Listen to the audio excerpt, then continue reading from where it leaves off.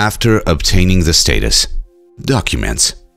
After the person has obtained refugee status, a travel document and permanent residence permit are issued. The person has the right to family reunion.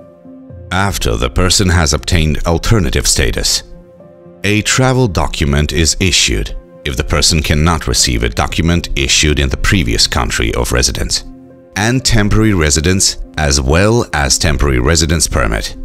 After 2 years of residence in Latvia, the person has the right to family reunion. Financial support. One-time financial support from the Office of Citizenship and Migration Affairs. For an adult, €278. For a married couple, €278 for one spouse and €194 for the other spouse. For a minor, €194. Important. To receive the financial support, it is necessary to open a personal bank account and file an application with the Office of Citizenship and Migration Affairs within 1 month after the decision on granting the status.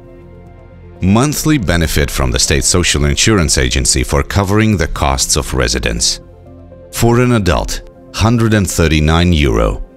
For a married couple, €139 for one spouse and €97 for the other spouse. For a minor, €97.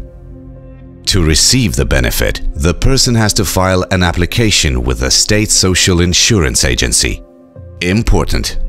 To receive the benefit, the person has to register with the State Employment Agency.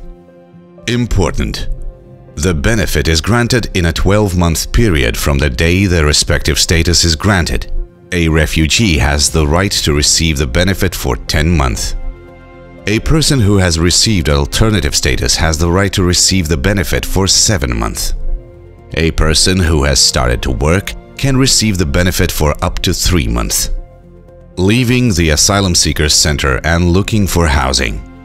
A person who has received refugee or alternative status must leave the Asylum Seekers Center. Mentors will assist with finding housing. Education.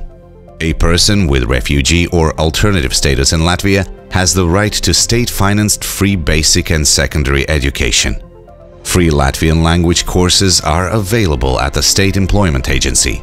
A person attending the course will receive a €5 grant per school day. Support. More information on additional support and social assistance available in Latvia can be obtained by asking the mentor or visiting the following websites: State Employment Agency, State Social Insurance Agency, Information Center for Foreign Arrivals, Society Shelter, Safe House.